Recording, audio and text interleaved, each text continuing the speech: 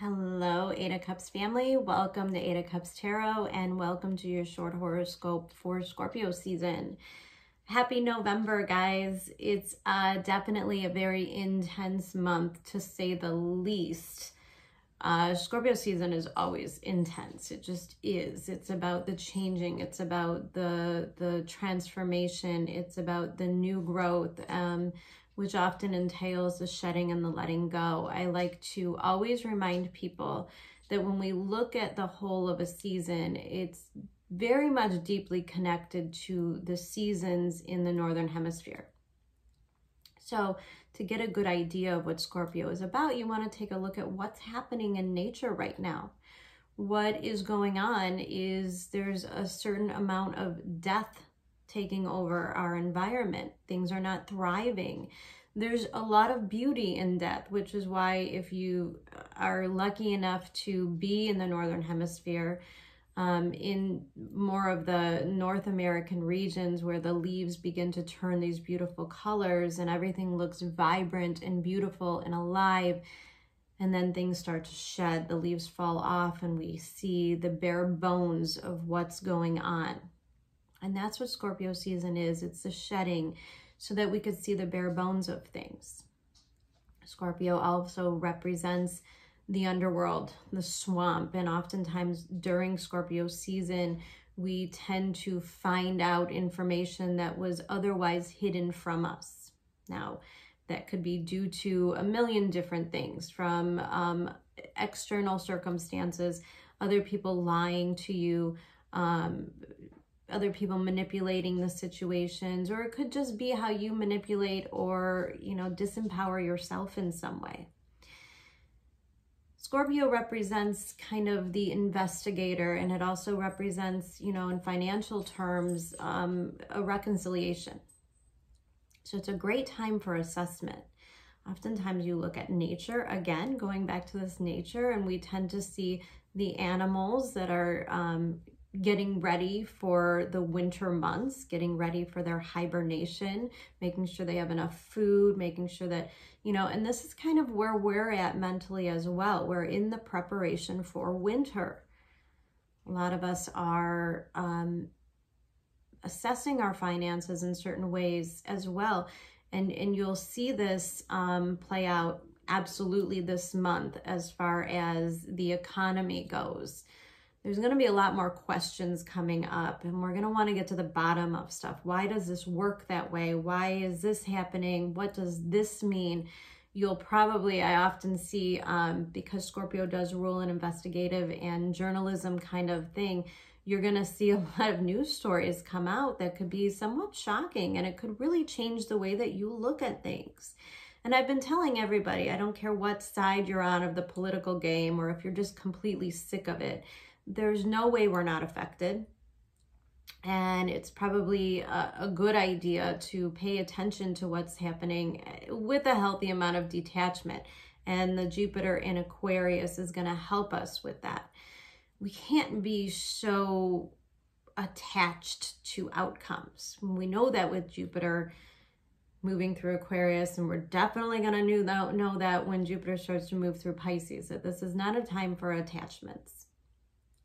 It is a time of release and letting go and understanding where we are in the bigger picture of things. The saving grace is we're moving into Sagittarius season, and that's going to be a beautiful, hopeful, regenerative time if we put in the hard work now. So end of October, most of November is going to be really getting to the bottom of our shadow work. This is going to fall in a different part of all of our charts. So for some of us, we're getting to the bottom of where we are financially. What's holding us back? What's stopping us from making these transformations? There's going to be an emphasis on our need for freedom. Obviously, as you could say, things are playing out in the collective as a need for freedom. A lot of people are afraid that their rights are being stripped from them, and that Venus in Sag, and then as Mercury starts to move through Sag and the sun moves through Sag, there's going to be a bigger emphasis on our freedom. And we have to figure out what's holding us back before we figure out how to become free of it, right? We've got to get to the bottom of these stories that we tell ourselves. And the great thing about Scorpio is that it's so deeply psychological. This isn't about like the little stuff. It's about really getting to the bottom of things psychologically. It's about allowing ourselves to be vulnerable. Now, I always say that there's always two very drastically different ways that this energy can express itself. And the lower realm of Scorpio is to be super protective, very vindictive, very secretive and private, and doesn't really like vulnerability. But these are also the qualities that it requires in order to have that evolution. And we're all clearly on this path of evolution. So if we can't be vulnerable in our relationships, vulnerable in ourselves, if we can't take those risks, then the alternative to that is that things will simply stay the same. And the fixed signs oftentimes like things to stay the same, even if they're not comfortable. However, this month, we're going to get an idea of where that comes from within us. What is holding us back? What's keeping us from making these changes? What are those old habits or those old storylines we told ourselves? What's the fear? Really, the Scorpio season is, what is the fear? And if you're doing or operating out of a place of fear, you can kind of expect to be cracked wide open in this area. You know, if we want or need certain things or people to behave a certain way or to stay the same and not allow these things to change and grow, then that's where we hold ourselves back as well. And this is a moment of breakthrough for that, as we have a new moon in Scorpio making an opposition to Uranus in the beginning of the month. This happens on the 4th, and this is a really big energy for these huge breakthroughs. A lot of us are going to figure out why we do the things we do and that we don't want to do them anymore. Now, even in terms of like our diet and our food, and what are we ingesting energetically is a super big part of the storyline this month. Now, I know I just said that we have to pay attention because Scorpio season is going to demand our attention to get to the bottom of these stories. Who do we believe? What do we believe? How's it going to affect us? How do we want to change? Of course. But there's also this energy of allowing the transformation to occur. Remember, there's things we have to let go of. So we have to take a good look at ourselves psychologically, how we do things, how we hold on to things. And we also have to reassess, where would we be? Would we be better off if we let some of these things go? Some of us, this is like cleaning out the closets, cleaning out the basement kind of stuff. Some of us, this is reassessing our finances. You know, there's this emphasis on that freedom, which means that we're going to want to shed some stuff so we can be freer. Sometimes fate has a way of taking care of this for you. You know, oftentimes I see in these transits, you know, you want to travel, you want to go all these different places, but you have like an elder pet at home. And these transits can come in and kind of end that storyline, not because you wanted it to end, of course, but because the universe says it's time. It's time for this phase to be over and this adventure to begin. It's not always easy. And oftentimes Scorpio energy can be painful, but it's about confronting and feeling the pain and then moving through it. It's about allowing things to end so we can create the new story. A lot of us collectively are having these stories play out in our careers and in our finances, for sure. This is going to be an overwhelming theme, especially as Venus starts to move into Capricorn. This is not a comfort level for Venus at all. Venus in Capricorn means that we've got to kind of hold back a little bit. We've got to, again, like I explained with the animals, what are they doing? They're making sure they have enough food for the long winter. And we have to pull back and make sure that we have enough resources to get us through the harder times. Some of us need our resources to be a form of faith. Some of us, it's actually quite literally financially. Some of us, it's support from other people. There's needs there's wants, and there's something in between here. And it's those necessary tools that we need to recreate this next transition phase. Guys, 2022, Jupiter moving into Pisces. It's a 6-year. This is a very spiritual time for everybody on the planet. And oftentimes that means that because we have to renew our faith, there might be external circumstances that are making you really lean on it at this time. Some of us are facing losing our jobs or our careers. Some of us are facing having to take our children out of school. These are all very real considerations that are going on for people at this time. And as you could see, that all of those options can create an energetic field within us of fear. We got to look that fear right in the face and say, well, what's the worst case scenario and how do I prepare for it? What can I do to strengthen my resolve and my faith when things aren't really going my way? And what do these things mean? What do these roadblocks mean? How do we change these things? The universe wants you to change. Eclipse season is when these things become necessary. It's when the universe sweeps in and makes the changes anyways. So it's a good time to confront your fears. It's a great time to get to the bottom of the hows and whys and the whats. It's a good time to look at what you see for the future and what are the changes you can make right now in order to move toward that path. If anybody is suffering depression, and again, there's so much Saturnian energy for the past year or so, really the past several years, that we could feel this culmination and we could say to ourselves, man, I just don't feel good. I feel achy. I feel tired all the time. I don't feel optimistic. Of course, we're embodying this energy, and we're also embodying the energy of those that we're surrounded with, by the news that we're watching, by, you know, just all the craziness that's happening. Maybe it's a good time for some of us to address that, maybe by seeking therapy in some way, seeking some kind of healing dualities. It's a great time for that. It's a great time to dig into our dream interpretations. And it's also, like I said, a great time to look financially deeper into these things. And what do we need? Is there things that we could sell or get rid of in order to free up more financial money, to free up our time? Maybe there's sacrifices we can make so we don't have to work a full-time job, so that we can give more time to our creative projects, which are going to become so important in the next few months as that node moves to the very anaretic degrees of Gemini and Sag. And we have this full moon eclipse coming up in Taurus, and I just want to remind everybody that Taurus does rule the throat chakra, and it is in the second and third decans of this Taurus energy that we're dealing with between the eclipse and where Uranus is located.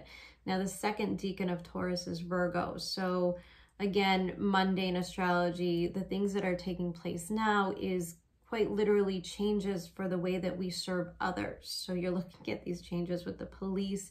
You're looking at these mandates affecting, you know, the medical, service-oriented things, pilots, you know, these are all people that, and even the military is ruled by Virgo.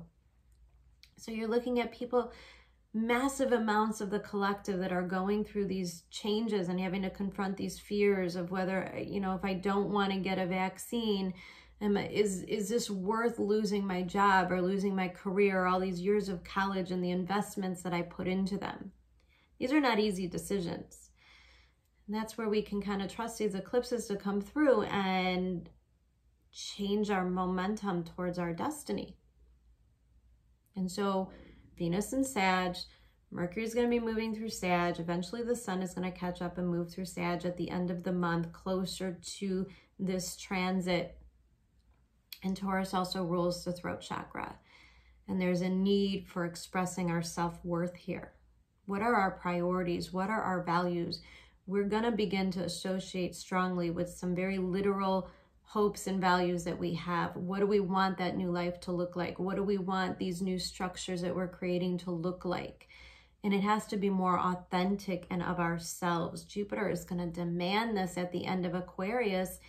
There's no more masking things. Quite literally, there's no more masking what we want and what we desire. It's just simply this energy is too big within us for it to be ignored. So it's a really beautiful time for us to assess what really matters to us. Take ownership of the things that we truly want and desire, and to let go of the rest. Now, this month is a lot about compromise. We're going to have to find the compromise. If you are in any kind of a Scorpio energy in which you can't accept a loss in some way, because Mars is going to move into that area in Scorpio, it's going to trigger our egos a lot. And again, I'm going back to those two different forms of that Scorpio energy. If we don't get our way, we could be very vindictive. We can become very manipulative. We're going to feel this need to control situations.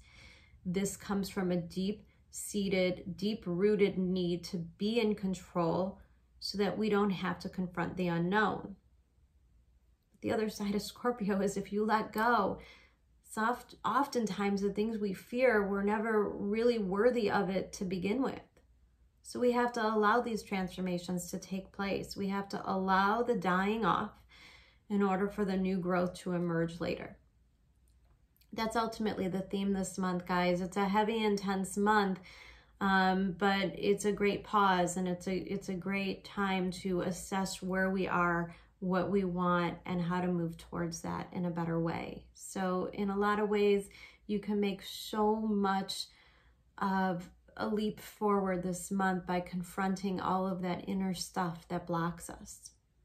All right, guys, I do hope you have an amazing November. I hope you enjoy your November readings, and I'll be seeing you shortly. Take care. Bye.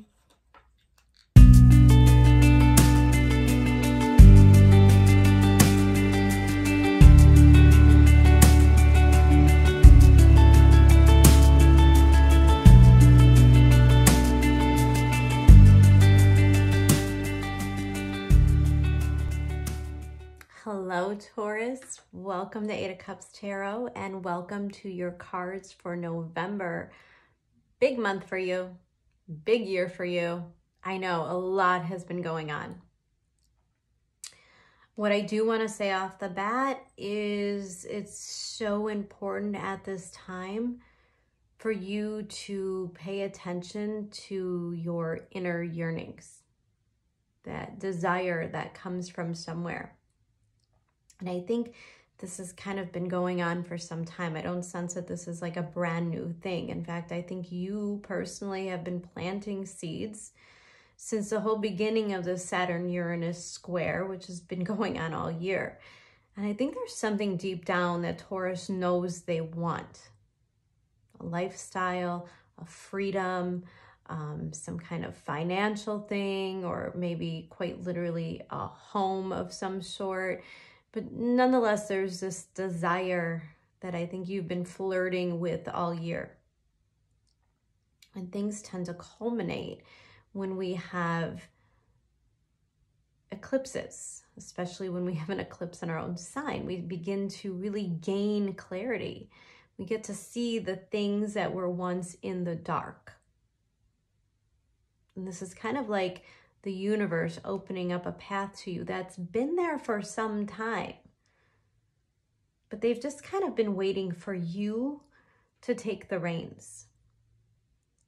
Now you're coming out this month, King of Pentacles. Now this particular deck is very interesting because they have two kings for each element. One is depicted in a female form and another in a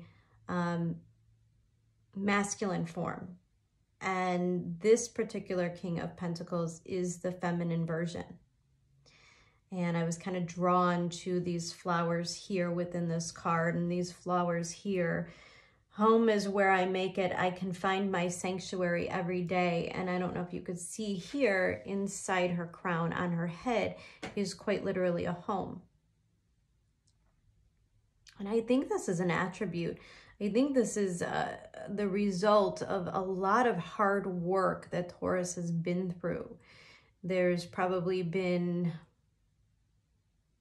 an assessment all year long into finding your authentic self. And I say that because your environment, what the universe is bringing to you, is the star. Now, I keep talking about the Saturn-Uranus square that's going to culminate again in December, meaning we can only assume November and the beginning of the eclipses is kind of the beginning of the culmination of the grand finale. And quite literally, we have you, Taurus, in your element, the card of Taurus, and your environment being that of a card ruled by Aquarius, Saturn. Now, Saturn takes on a completely different form in Aquarius than it does in Capricorn.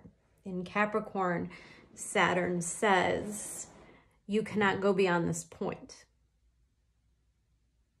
But Uranus and Aquarius energy is the breakthrough.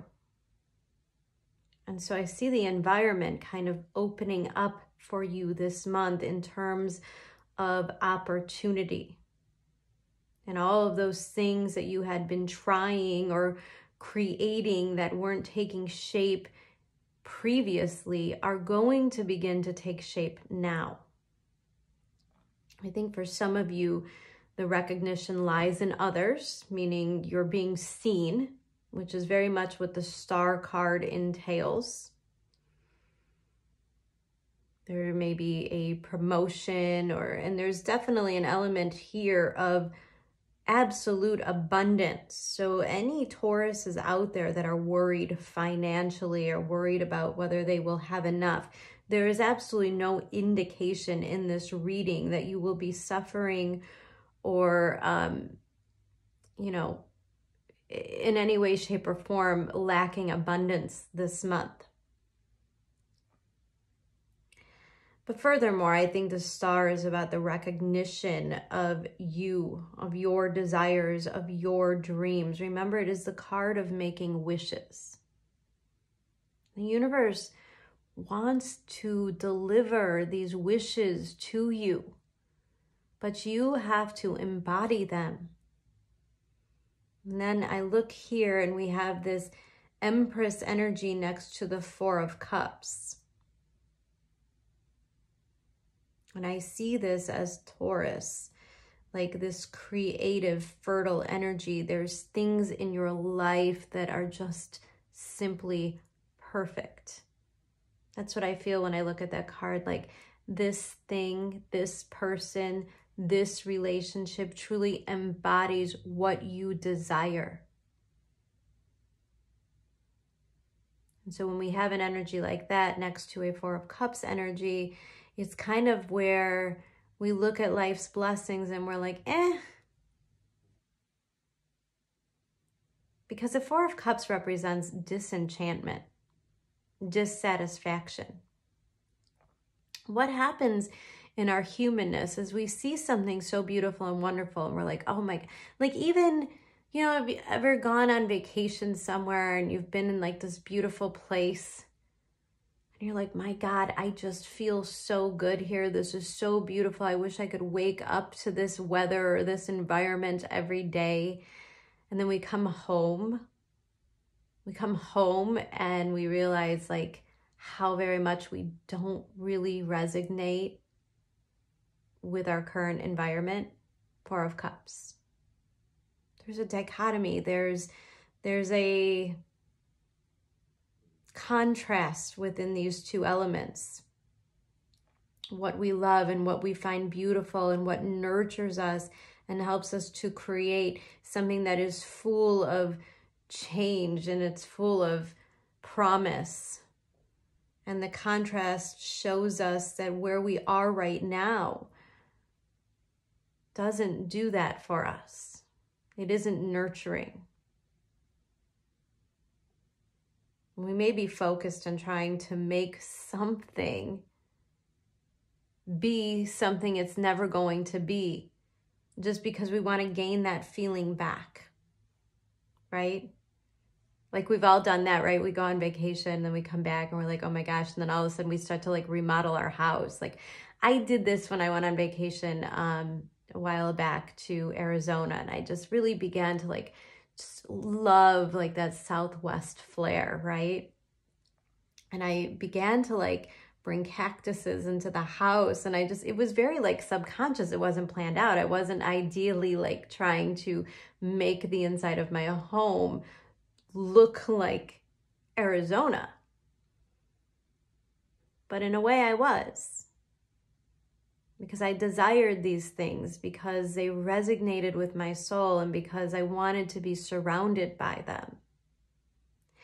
And so I brought all these things in, and kind of regardless of how many cactuses you can fit in a house, and I'd like to say that I'm probably somebody who might have the most, that house will never be Arizona.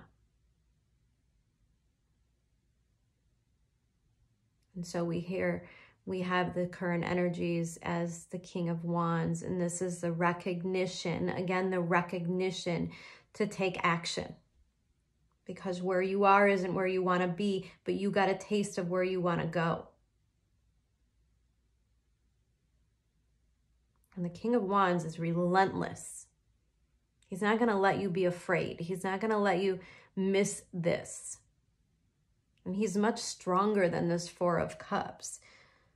See, I don't see an element of being like tied down. I don't see any oppression in this reading. Like, it really is truly your choice. So if you are a Taurus out there that's like, yeah, but I could never just up and move. I could never just change my life and go to a different zip code. Well, I'm here to tell you, the universe is here to tell you, you absolutely can make these changes.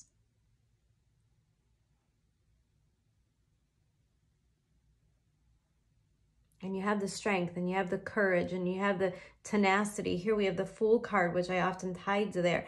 Aries energy, which is that of the King of Wands, meaning if you want it, take the leap of faith and do it. Grab it, take it, it is yours. And there is really not much more, you know, I mean, other than like the Emperor, the Empress, that part of us, that desire that we have. And then we have the King of Wands, which is the action to achieve it. A reminder that the Empress energy means that there's a seed that was planted within you. You embody this vision. And the universe is pushing you to start to create it. Bottom of the deck, the Magician. It is time to create these visions. It's time to go after these dreams.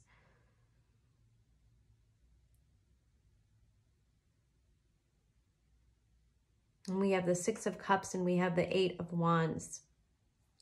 Six of Cups coming up in a fear position, for me, indicates that even if life is handing you beautiful miracles, you're still looking at it like, is this too good to be true? Is this really meant for me? Is this castles in the sand fantasy land? Am I just getting carried away with myself? And to that I say you are not.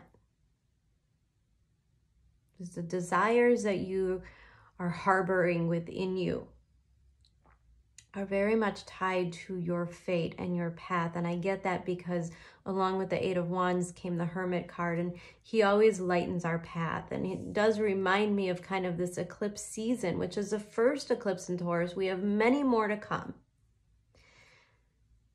But this is that light within the dark tunnel. When you're stuck in darkness, when you're stuck in uncertainty, there's always this spark of light. And I get that with that Aries King of Wands energy as well, this spark of light that you have no choice but to follow because it just calls to you. And the Hermit is an indication that if you follow this path of desire, it is truly the correct path for you. Now here, interestingly enough, underneath the Empress and the Four of Cups, we have the Vision Quest and the Circle. Now we have a 6 here and an 8 here. And we have a 6 here and an 8 here. So again, there's an emphasis on seeds that have been planted a while ago starting to take fruition.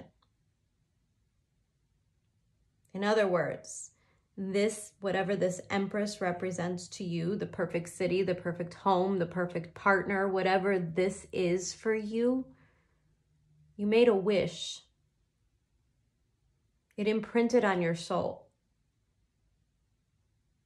And so when you start to move towards it, you have to understand the vision quest means the vision, the desire is part of your path. And the circle is a reminder that we are here to co-create with others. We have to give birth to this. Now, will that happen in November? Most likely not. May not even happen in 2022 completely. This is the beginning of the story. But every good story starts with an idea, and the idea grows and it starts to manifest into a physical form, and then we start to figure that physical form out. What do we want it to look like? Where do we want it to reside? Where are we going to, what are we going to do with it? And this is definitely a process. It's not going to happen overnight, especially because we have Saturn, truth, coming out underneath its Knight of Wands. And this is what Saturn's doing for you right now. It's not that typical, like, oh no, you can never break free from these bounds. Like I said, it's not that oppressive energy where it's like you see something you want and then you're just reminded to get back to reality, Saturn. And no, Saturn is allowing you to make these changes now. The door is opening because it's part of your truth. This isn't just a fantasy. And with Saturn there, we begin to take that fantasy, quote unquote, that unrealistic expectation or that unrealistic dream. We start to give it form. We start to give it legs. We start to make the commitment because Saturn wants you to commit to this. Which means do it without hesitation. The Fool card. And like I mentioned before, guys, there's that feeling that this thing came into your life a while ago and maybe you were ignoring it. Maybe you were second guessing it, thinking, oh, this isn't really like the thing, or this isn't really possible, or I've just got to focus on what I have now. And I can't be like, really going after things that are just crazy and out there. But here's a card number 6 again, Netcaster. Preparations come to fruition. So we've got a 6, a 6, and a 6. And when I see 6s like this, I know that we are in an element where the universe is supporting you. 6s represent divine timing. 2022 is a 6 year. It's divine timing for all of us. Look, sometimes we got to look at the real honest to God truth of how shitty the current situation is. And then we have no choice but to look at the beautiful opportunities. This is the beginning of the story that's going to culminate through 2022, and it's going to lead you down the path that you truly belong on. So do not be afraid to make the investments. Do not be afraid to make the plans. Do not doubt the magic that lies behind this. This is absolutely meant for you. And the universe wants you to have it. And the universe is literally saying, it is time for you to create it, to make it real. And I'm going to repeat this one more time. Home is where I make it. I could find sanctuary every day. Taurus, one of the beautiful gifts that you have is your ability to sense and seek safety and security. But it's also important for you to know that our safety and security does not lie in the things that we own or the things that we have. It lies within us.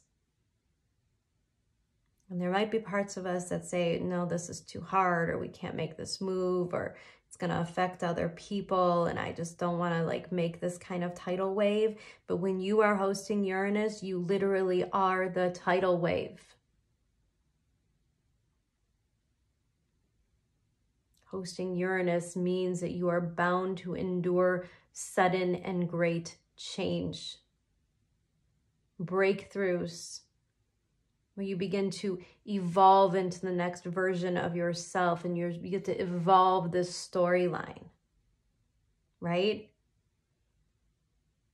Maybe we're settling for a career that just pays the bills because we don't really believe we could do that thing we love and pay our bills, right?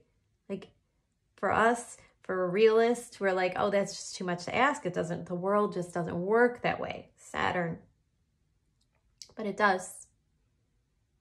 It does. We've been conditioned to think otherwise, but it actually very much works that way when we recognize the magic, the magician. That sometimes things come into our lives, ideas, experiences, because we're meant to see something.